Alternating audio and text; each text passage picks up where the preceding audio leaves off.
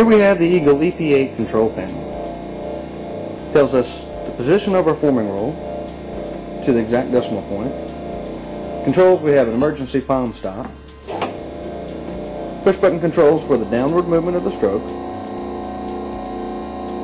Once again, we know to the exact decimal point where the forming roll is. And we have the upward movement of the forming roll. Our F1 key is a manual mode. This allows us the full stroke from top to bottom when running test pieces or just general pieces. We also have a programming function. Here we have a numerical punch pad to enter values that we need. We have a P for program, our enter key, and a reset key. Programming is very simple. Here this indicates position 1 and is prompting us for this position.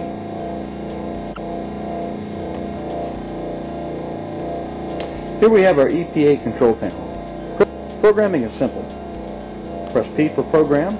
Notice that this now changed to an E1 to enter position 1. We can enter a position of 10. Press our enter key.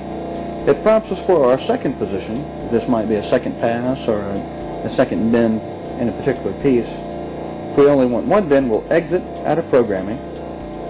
I'll move my forming roll to the top of the stroke. Take this out of manual mode. Now we're in programming mode. Now I can depress the down button and this will stop at our preset position. To repeat the same piece that we had at this particular value, we can move the forming roll to the top, press a reset key, take the machine out of manual mode, and we're ready to roll again. Programming is very simple as well. Notice we pressed P for program. Here we had our E value of 10, which was our first position. Say if I want to change this to a 20, I simply add the value, press enter. Now this prompts us to enter position 2. I can enter a position of 30. This is useful if we have multiple bends per piece or multiple passes. Press enter.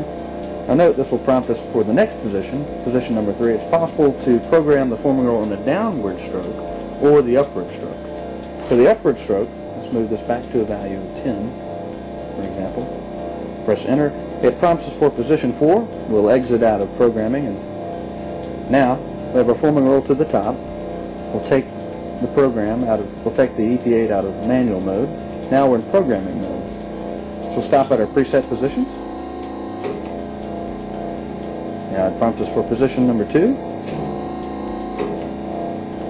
Now notice that the control panel is blinking on and off. This indicates that our next position is in the upward stroke. And in the program, we can press position 1, F1, put it back in the manual mode, a reset key, and we're ready to perform the same programming. This demonstrates simple programming with the EP8 control panel.